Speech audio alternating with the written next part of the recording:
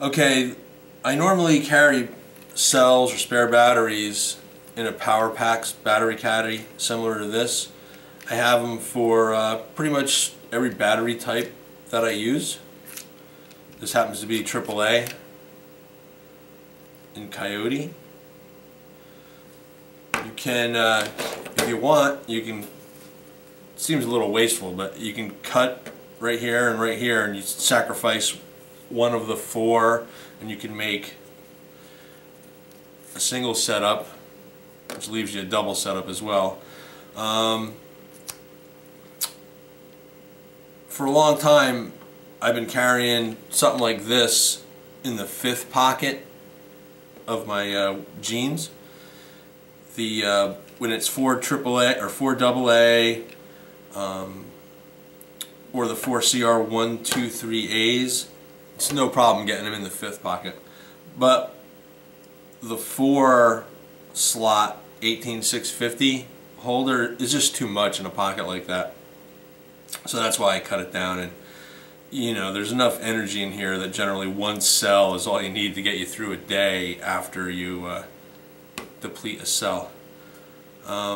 Recently I placed an order with IMRBatteries, and I'll get to IMRBatteries again in a minute, but they had these silicone sleeves. Battery just comes in and out like this, okay? And you know, they were like $1 a piece or something, and I picked up a few. They only had them for the 18650. I'm sure that you could find something like this at any you know, overseas seller. You know, all the places where you would buy a budget flashlight would probably have something like this in other cell sizes. But yeah, this is just a little bit less diameter, and you know, about the same length, but it fits a little nicer in the pocket. And when I don't carry it in the fifth pocket, I sometimes wear collared shirts with chest pockets. Just drop it right in there. Works great. Now, I'm pretty risk adverse when it comes to buying cells. Like this happens to be an AW cell. AW has a list of authorized resellers, so you know, you're pretty sure you're not getting a counterfeit when you deal with them. But when I don't get AW cells, or they don't have what I need, I like to buy from US based sellers, you know, known sellers, either you know, Amazon factory stores or what have you. So recently I purchased a bunch of eFest IMR cells from IMRBattery, and IMRBattery is kind of like a newer company, but they're a subsidiary of a larger company that's been around for like 30 years. And as far as I could tell, all the you know, all the cells seemed to be genuine. The prices were fair. I happened to buy through a group buy at the Budget Light Forum, so I think I saved like 20% off the whole order. They sent cases along with, I think with every 2 cells. They sent